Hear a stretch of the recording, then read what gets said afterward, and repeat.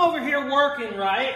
I got my phone playing music. We're going rap, we're going rock, and I'm trying to get this shit done, stuff high tempo. For some reason, it starts playing 90s pop. It's really dumb. Baby, bye, bye, bye. No lie, baby, bye, bye, bye. Richard, don't put that in the video. What's up? It's Casey from Casey's Customs. I am working on a 1957 Chevy that I am LS swapping. In this video, I get the motor mounts done, I get the exhaust done, and I get the brakes done. Let's get to work.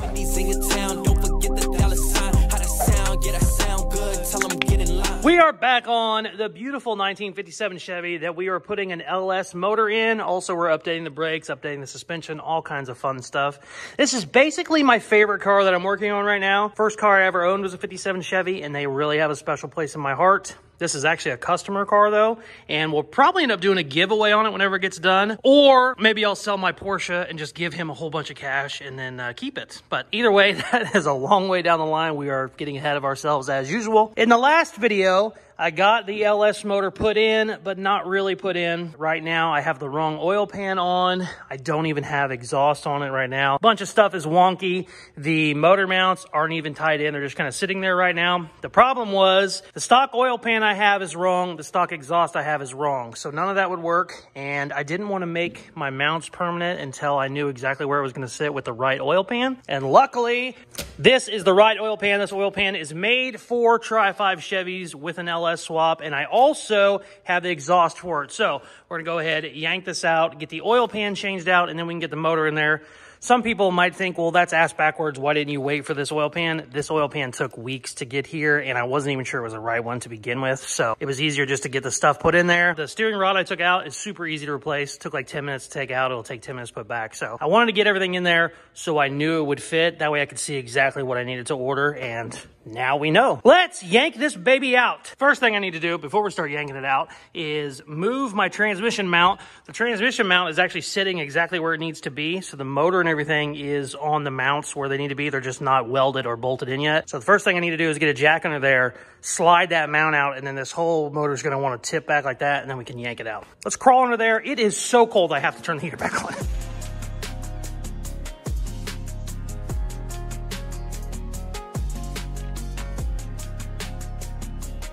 Okay, she's out. Actually came out very easy, knock on wood, where, oh my God, there's no wood in this freaking shop. Ah, that's not a good sign. That's not, oh, wait. I'm an idiot. Knock on wood, it came out very easy. Hopefully it goes back in very easily. I have popped a couple sensors off, draining the oil now, getting ready to pop the pan off. I don't love working on it on a hoist. It's super, super shady, but I'm gonna try and get away with it. I got a couple oh shit situations just in case something goes wrong, it won't fall on me. We're gonna do this as quickly as possible. So let's try and get this oil pan swapped out. Also, I just popped it open and took a look at it. It's really nice. This thing is like 2 inches of solid aluminum in some places. So very, very happy with the quality of it. I don't even know who made it. I can't remember. It's off one of the ones off Amazon. It wasn't super expensive either. Let's not taunt the devil too much, and let's get this thing out of here real quick.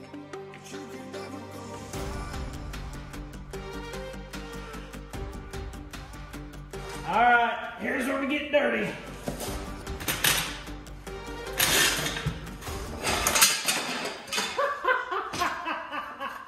Oh my God, might have pissed my pants a little bit. It just fell off the jet. Sit. Come on. Why are you not?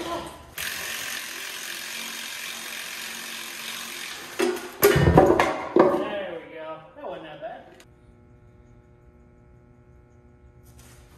Oh, I think that's just the indention in the oil.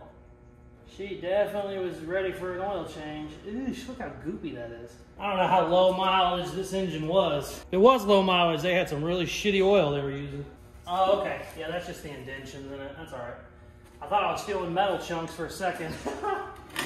Looks like the gasket came off real easy too. Now, we have to change, you won't be able to see it up here.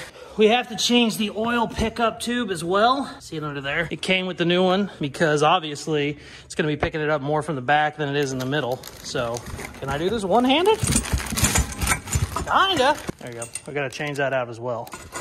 We want everything in the rear now and not. This one's kind of in the rear, but it's a little bit more forward than the other one. Yeah, let's change that out real quick too.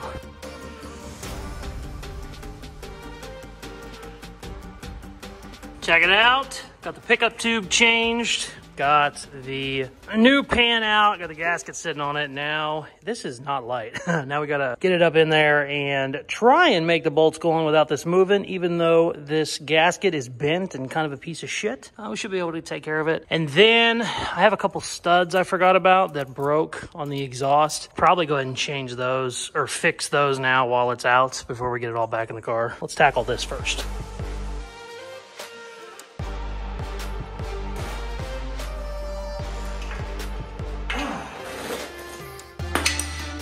Sweet!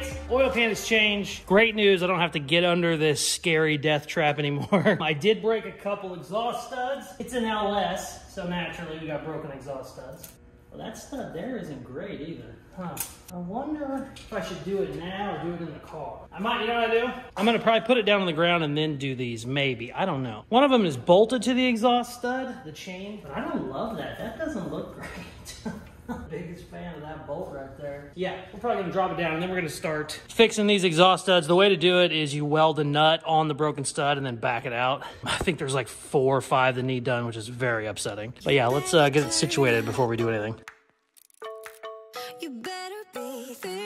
Okay, got her sat down. Looks like we have 3 broken ones on this side and then 1 on the other side. The very front ones are always known for it. Those break almost every single time. And naturally, that's the only one that's broke on the other side. Now, what you can do, there's a bunch of different ways, obviously. One of the ways you can do is try and grab it with a pair of vice grips. Try and yank it out that way. That's a real pain in the ass. Luckily, the way these broke, because they didn't shear off flat, you know, it didn't just break down in the block. What you can do with these is take a nut that's a little bit bigger, thread it on, and then put a big old nasty weld on it. So hopefully it grabs as much of that as it can, and then you just use a socket around this nut to pull the whole thing out. It's by far the easiest way to do it, and it's usually the most successful way. There's guys on TikTok that own machine shops. They have the machines to do all this. This is literally how they do it. They will weld a nut on a bolt and get it out. So 3 on this side, 1 on the other side. I'm gonna probably hit them with a wire wheel so that hopefully I get some of the rust off of there so the weld can grab it as best it can. Then we'll do it. So let's clean them up and start welding.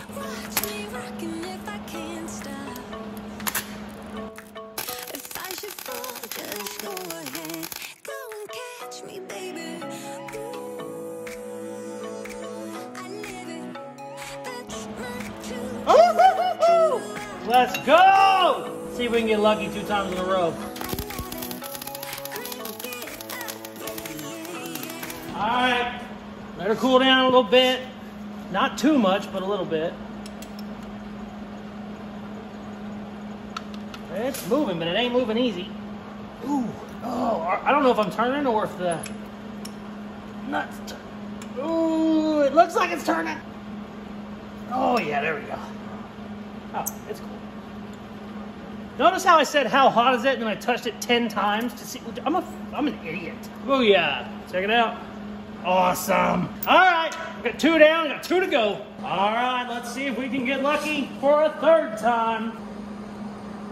Ooh, that's not good. Ooh, that one's really tight. That's not good. Maybe. Ooh, damn, that one. That one is a lot tighter than the other ones were. We might need some more leverage. Here's where we round the nut off and just get really pissed. I can't tell. That is not working as well as I'd like. Ooh, oh man, damn. Come on, bitch. Ooh, man, these front ones suck. Oh, it might have just twisted. It is still really freaking tight. Holy shit. Bada bing, baby. 3 for 3. Haven't had one break yet. I probably just jinxed it by saying that, but let's go try the last one. All right, last one. Let's see what happens. Ooh. Oh, wow. I don't want to jinx it, but it's already pretty dang loose. Some people might watch this and go, why won't you just use a socket? Socket has a better chance of breaking it off And also, a lot of times after you do the big weld on the nut, the socket won't fit. But you throw an impact on this right off the bat, you'll just pull that weld right off of that stud. I mean, 4 for 4, baby.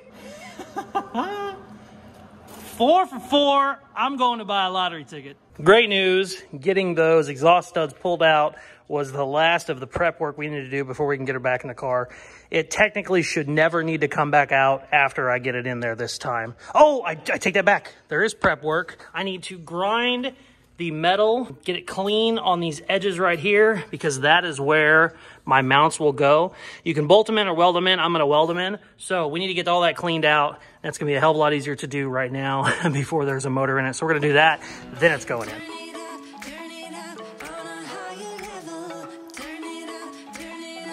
Check it. Surfaces are prepped. Went ahead and threw the mounts back on. Got everything ready. She is looking great. So happy. This was a very, very productive day. Granted, I've been here 10 hours, but still a good day. Let's get the old bitch thrown back in there. Break it down like this. Check them out. She is in there sitting pretty. We still got to finish up the mounts because I ran out of time today, but they're basically ready to go. I also changed the position of my chain. So right now I have it held up by the jack and then held up by the hoist so I can get it exactly where I want it, side to side. When I had the chain back here in the middle, I kind of wanted to twist, but now it's sitting there with tension and it's just floating the way it should. So tomorrow we will come in here and get those mounts put up somewhere where they need to be and then put a big old fat weld on them. Do the same thing on the back and we'll start moving to the next thing. I think once I get the mounts done, I want to test fit my headers. It gets really tight over there with the steering from what I've seen. So I'm gonna get all that shit done tomorrow. But it is late. I am tired. So we'll be back tomorrow, baby. The next day. It's the next day. We are on the beautiful 1957 Chevy. I left here yesterday. I could not get my mounts to line up to the frame all the way. The motor's in there kind of crooked a little bit. The goal is I need to lift this up so I can get that mount over to the frame, tack weld it, get the other mount over to the other side of the frame, get it tack welded. Then I'm gonna go back here and check where my transmission tunnel is. I had a guy who does a bunch of these. He said, transmission mount, you want to add about an inch to them so it drops it down a little bit lower so you have no problems with your drive shaft tunnel. So I haven't done that yet. So whenever I get this where I think it needs to be, I'm gonna crawl into there and make sure I have plenty of room for, you know, shifter and all kinds of fun stuff like that, because this car, I don't know if I've shown it or not, this car has a very, very nice interior and I do not want to come in here and have to cut all that up. So basically I'm rambling. I do that whenever I don't want to work. It is also so cold right now, I can't feel my fingers, and I think I might be able to see my breath on camera, which is not good for a video. So let's kick the heater on and get our asses to work.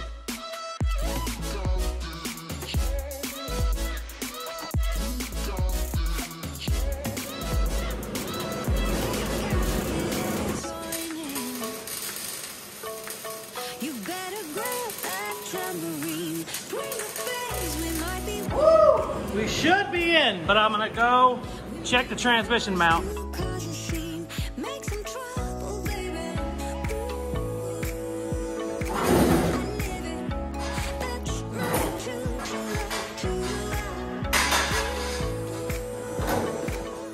Okay, I think we are 100% mounted. Let's go take this jack off and see what happens. Ooh, jack off, I said. Take the jack off. Hey, yo! The mounts are in the right position. I got a big old ugly weld on each side. Not fully welded, but basically big enough tack welds that will hold the motor. This should be the last time I need this jack, but I haven't taken the weight off. Let's see. Ooh, we're good, baby. Make sure. Everything looks good, hell yeah. She's in, baby! She's really in now. I got the transmission mount in. It does look like it's off a little bit, like maybe an inch too far that way, but I got it bolted in, but I could adjust it. So I don't think I'm gonna mess with it right now. I do wanna see if I can get my headers on the way they are, or if I need to order new headers, or if I need to cut these headers up. Let's start doing that. I do wanna kinda get some of this shit out of the way so I can see how it's gonna look. I might go ahead and take, well, I'll leave the chain on for now, but I shouldn't need it. Oh, actually, no, I take that back. I'm taking the chain off because right now I have it bolted to my exhaust. Oh, that's my transmission. Yeah, some of this shit needs to come off too. Some of this shit we gotta strip. Sweet. All right, let's take it apart and then we will start throwing our manifolds on. So happy.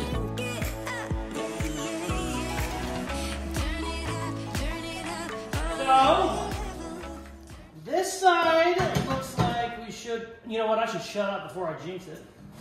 This side looks better. This side is good. Driver's side looks like a train wreck. I'm not liking this driver's side so much. Yeah, this side is really good.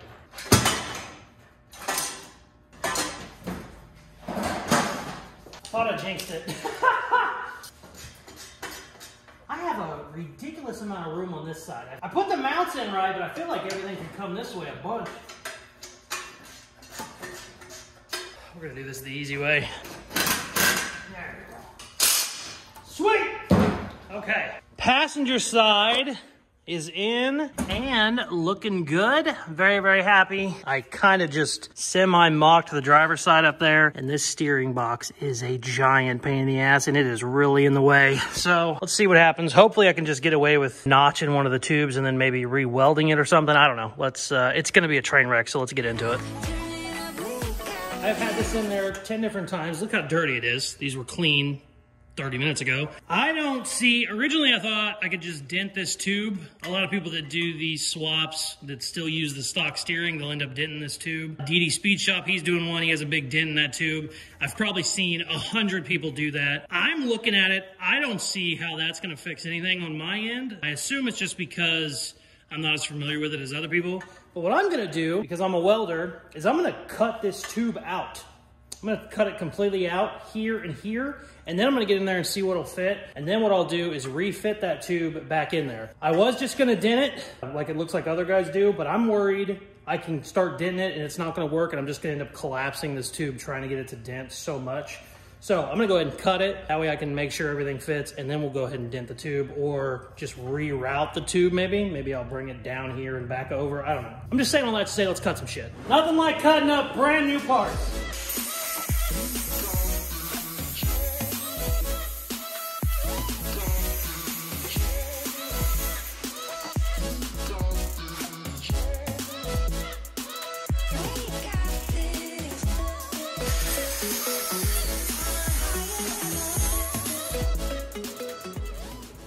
We're gonna make new exhaust. All right, hopefully this fits.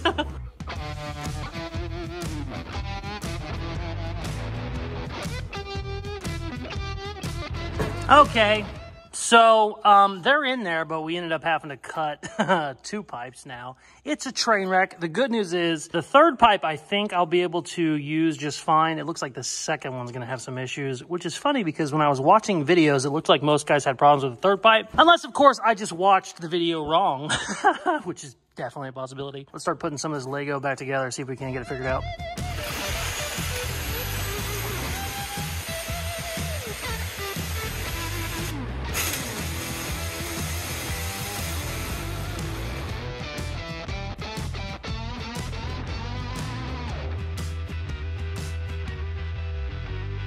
I'm over here working, right?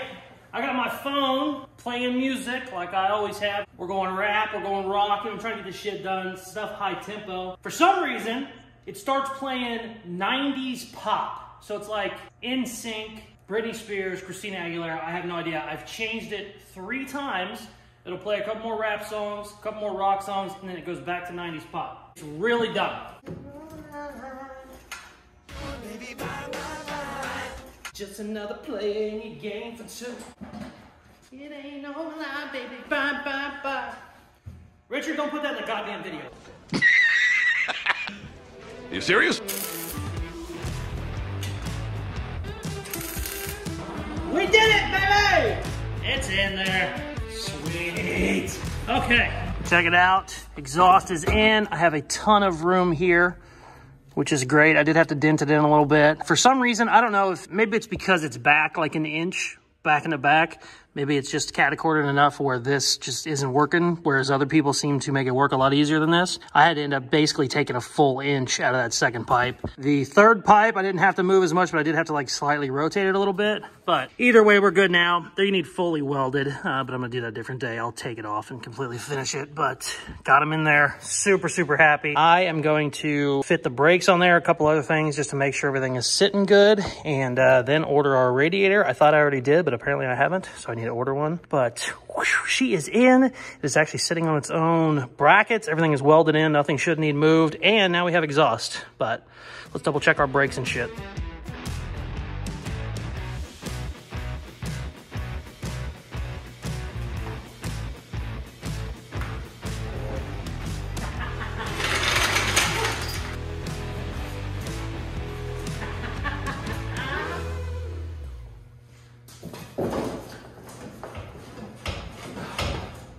She's in, baby. I gotta adjust my spring on that side. It's a little lower on the driver's side. Whenever we put the drop spindles in, one of the springs twisted a little bit, but it is on its own suspension, has a motor in it that is not just sitting there, is actually bolted in. I am so excited. With exhaust, with the brakes, with the steering.